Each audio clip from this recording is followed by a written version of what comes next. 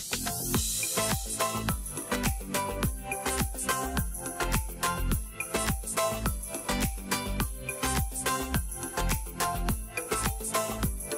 evening all of you. Welcome to the video on analysis of CE/CC amplifier. Yes, this is the circuit.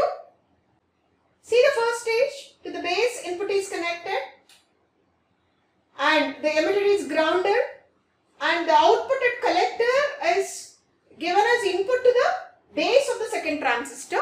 Okay. So as the base is input, emitter is grounded and collector is output, this is CE configuration, or this is CE amplifier. Now coming to the second one, here base is input, collector is AC grounded and emitter is output terminal. Hence this Q2 is said to be CC amplifier. Okay. So this is CE/CC. I can say cascade amplifier also. Okay. Because the two stages are adjacent. It like series. Okay. Yes, now what is the first step? First step is drawing AC equivalent circuit. What are the conditions that we have to follow to get AC equivalent circuit? You have to make VCC equal to 0 and you have to make all the capacitors shorted. If you observe the circuit I consider is not having any capacitors. So no need to worry about the second point. So now as VCC is 0, see this the RC is grounded from C1 to this ground and C2 other end is at 0. So we can draw like this. See this, I am drawing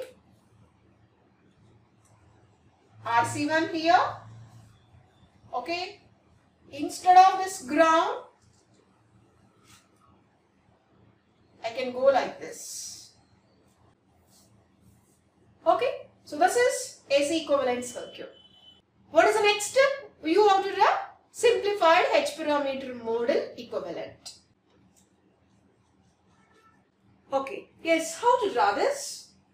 First you have to replace the transistors with its approximate H parameter model. For that, yes, keep the terminals first. B1, C1 and this is E1. Yes, between base and emitter, HIE.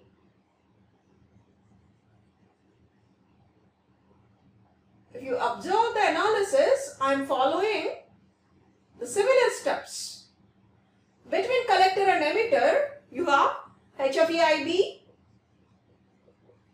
As this is B1, the current here is IB1. As this is C1, the current here is IC1. So this is HFE IB1.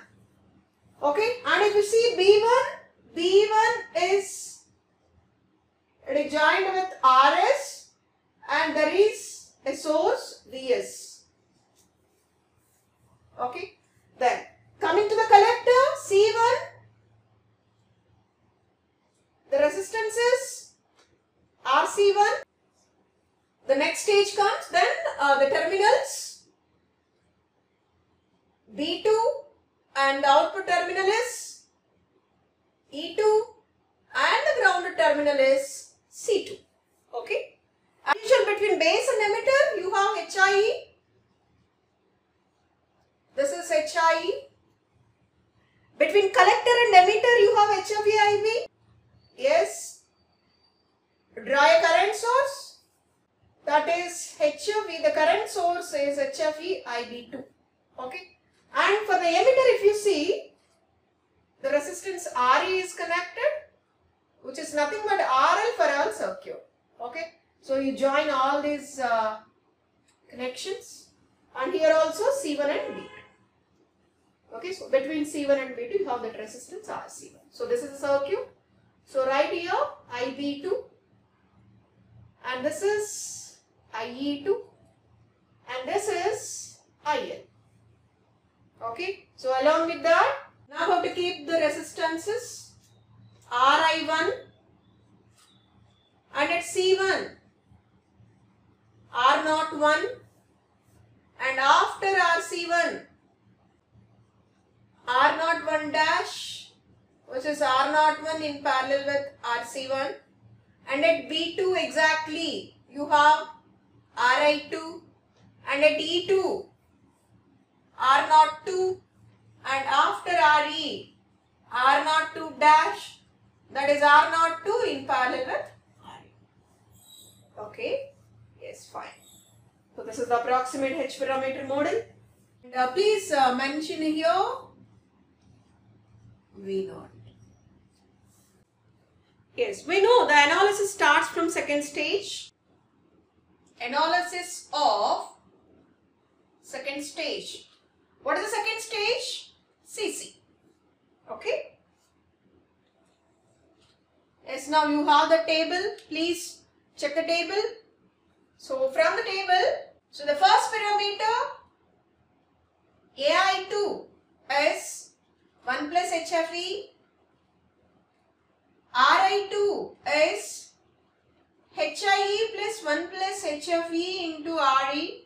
RE is that last resistance. And AV2 is AI2 into RL2 by RI2. What is AI2? That's 1 plus HFE. What is RL2? The load resistance is RE for the second stage, divided by what is RI2? HIE plus 1 plus HFE into RE. So this is AV2. Okay. Then what is R02? R02 is RS plus HIE by 1 plus HFE. Okay. See here, what is RS? This is for second stage. But if you see RS is in the first stage. For this first stage, this resistance is the source resistance. But that is not the source resistance for second stage. What is the source resistance for second stage? See here, where it is connected? It is connected before the first stage input terminal. And in the same way, this is the second stage input terminal, and you have to consider the resistance connected before B2. Okay. What is that resistance totally here? Say this, it is nothing but your R01 dash, because this is R01 and this is R01 in parallel with RC1. This total becomes the source resistance for the second stage. So your RS is R01 dash. Okay. Yes. This is the analysis of second stage. Now we'll move to the analysis of first stage. What is the first stage? C. Okay then. Then AI1, we know it is HFE, RI1, HIE, AV1, AI1 into RI1 by RI1. What is RL1? RL1, load resistance of the first stage. Say this. This is the output terminal. The resistance connected after the output terminal becomes the load resistance. Okay. So what you have to consider? You have to consider from this to the first stage input.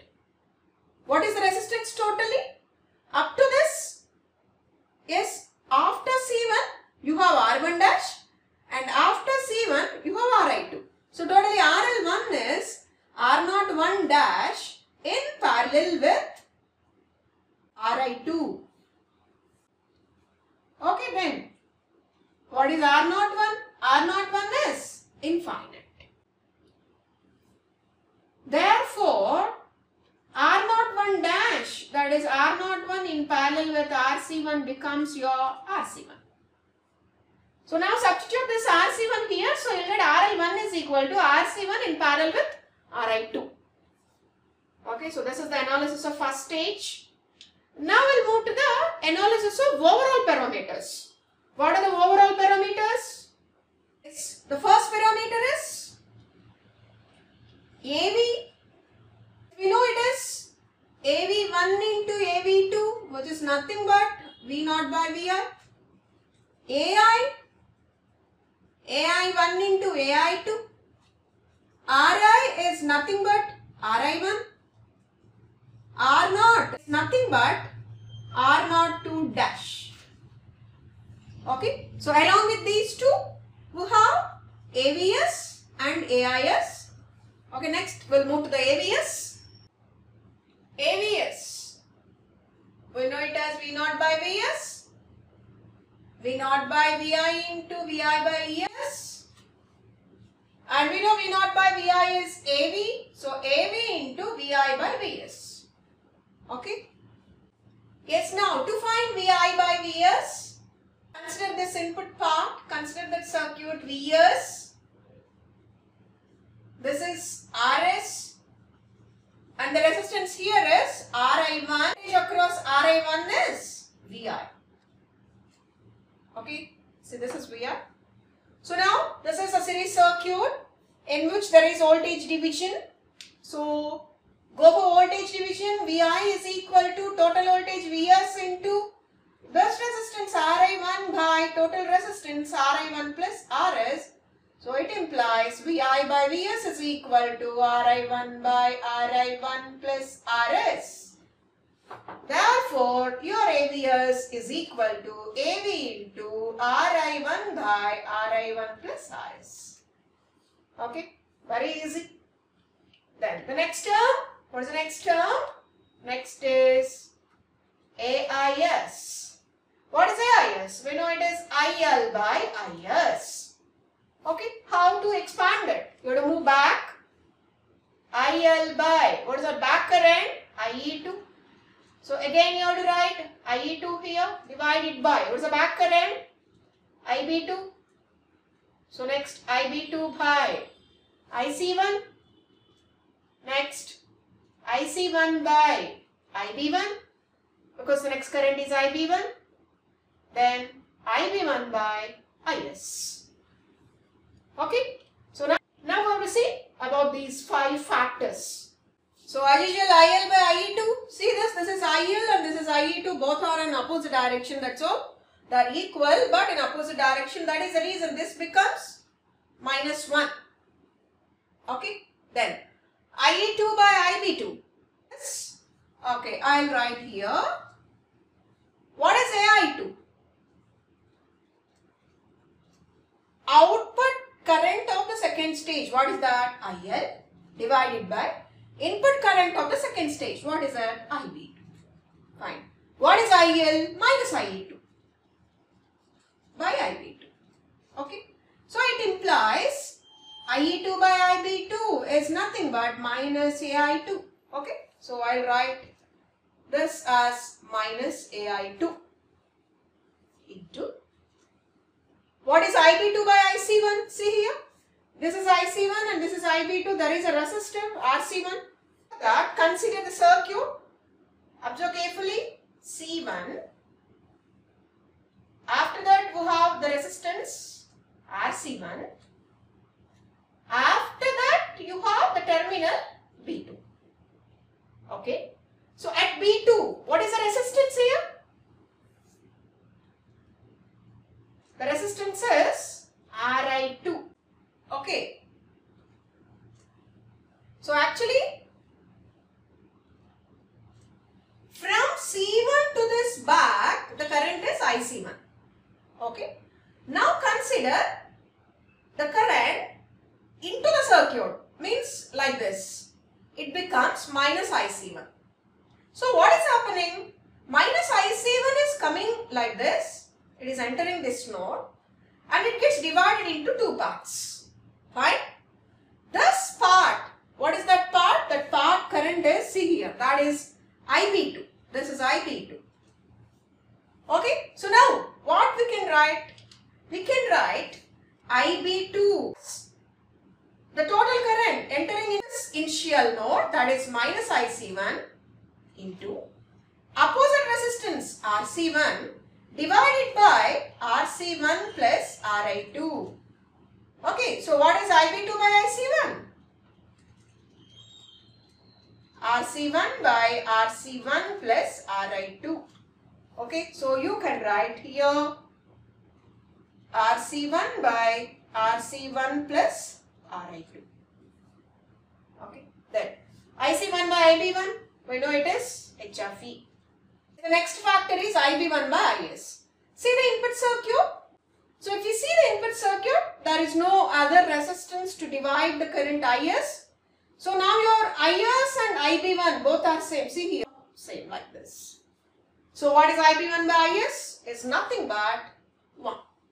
Okay. So totally your AI is this. This is IS. Fine. So this is the analysis of CC amplifier. Okay. So how is the problem? If they'll give all the resistance values and HIE, HRV, they'll ask us to find various voltage gains, current gains, input impedance and output impedance. Yes, as you have all the formulas, first you have to get the formulas, then substitute the given values, you'll get the required values. Okay. So that's all. We left with one big concept, that is the Darlington emitter follower circuit, which is again a two-stage amplifier. I'll do in the next video. Okay. Thank you very much.